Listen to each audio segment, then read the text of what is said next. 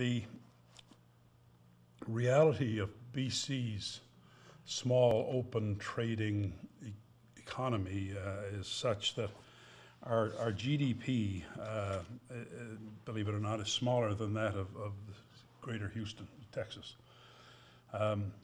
As a result, the externalities that we deal with, whether they be trade barriers or they be price setting or price taking, if you like.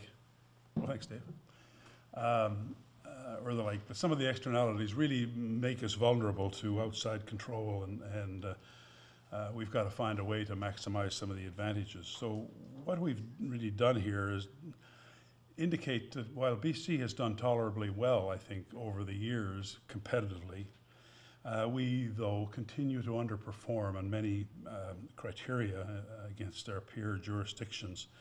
What kind of building blocks, perhaps, do we need to create to focus on creating prosperity?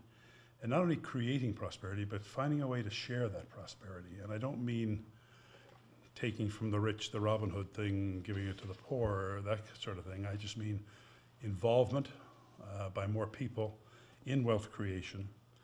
Because there's a growing sentiment among British Columbians that the success and the growth of business does not improve the social or economic prosperity of our communities or our citizens. I think we're seeing a lot of that translated in this 1% notion that started in the US and found its way into Canadian cities. And so last fall, along with the Business Council, we launched this thing that I've mentioned that we called the Agenda for Shared Prosperity. What is it? Well, it's a joint initiative with the goals of reconnecting British Columbians and BC communities with the link that does exist between economic prosperity and personal family prosperity. Today's challenge for business is therefore not only to support sustainable policies that have helped us grow and develop the province, but also those that will help restore a stronger sense of prosperity or the shared prosperity. We seem to have a ready, fire, aim philosophy in many respects, with investment opportunities that come at us, largely driven, I think, these days by transportation and energy-related policies. We seem to forget, I think, the value that we all seem to place on legacy projects such as the Bennett Dams and other things that predate many of us in this room, not all of us. But these are things that are in place that are contributing to the economic well-being of British Columbians. The time has come for, in many cases, places like Site C, for them to be replaced or upgraded. So unfortunately, the opportunity to develop shared prosperity is often positioned here in BC as a bit of a contradiction. Regardless of merit, it seems that there's always a significant group that will oppose anything and everything. I think one of the biggest problems we've probably got as a society is this notion of social license that seems to be out there as something that everybody has to acquire before you can take a deep breath. And somebody said to me, well, you have to get that in line, you have to line up in the NIMBY line to get that. Where do you go to get a social license? This seems to be the problem that the people in the north have with the pipeline. They didn't take that into account, and they just seem to be floundering as a result because it's being pushed back at them in many ways, in many unrealistic ways perhaps as well.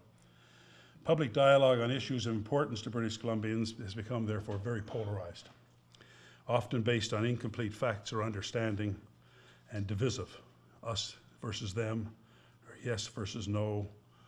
And when I travel in the north, I can tell you it's north and south. Communities in the north feel that these days they're the ones who are creating the wealth for British Columbians, and you people here in the south are actually spending it.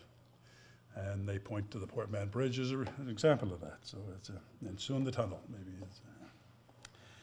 In any event, we want to transcend these differences, and we want to work to set a new tone for the conversation about economic opportunities in British Columbia, create a common fact base so that we can have a discussion based on some sense of reality.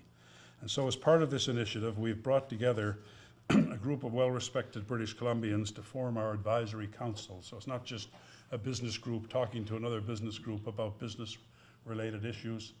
This is designed to be apolitical or unpolitical. There is no government involvement in any shape or form of this at the moment, although leaders of both parties here in BC are firmly aware of it and are being kept involved and apprised of our activity.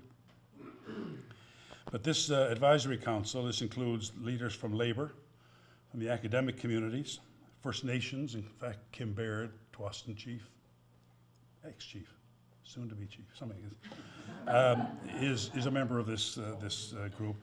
Former finance ministers from both sides of the House, Andrew Petter and Carol Taylor, you may remember those names.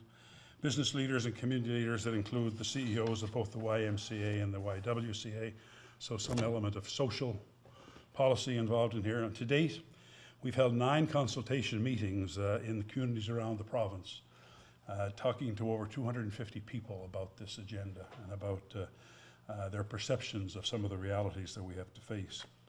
And these workshops have gathered feedback from these communities about what is working, what needs to be improved upon, what will contribute to building a strong local economy that will support its citizens. We're also holding a summit here in Vancouver, well, they're in Vancouver, but in the Vancouver area on April the 5th. And this will bring together all those 250 people that we've talked to already, plus a number of cross-section of society. We think somewhere between 700 and 800 people will be there. And we'll explore the global and national factors and opportunities which relate to our province's economy and our ability to build economic prosperity for British Columbia. One of the keynote speakers is a man called Kevin Rudd, former Prime Minister of Australia, and he'll be joined by David Dodge, former Bank of Canada governor, soon perhaps the only one left in Canada. Christina Romer, former economic advisor to the president in the US, who now works at the University of California, Berkeley. So we hope to have many of the over 250 participants that are part of those regional consultations as a result. At the summit, we're going to highlight businesses across the province and their contributions to local economies and to their local communities. We're going to take some of the very successful businesses in communities around the province, give them a table at this summit, and provide them some seats at those tables so they can bring people from their communities who aren't in that business but are beneficiaries of some of the impact that business investment has had. There is no political involvement. This April the 5th date will be the last event as part of our process until after the election, and in June we will reconvene with more of our process. We believe that a healthy economy maximizes our strategic advantages, and that assets in order to sustain a quality of life most British Columbians envision for themselves and certainly for future generations.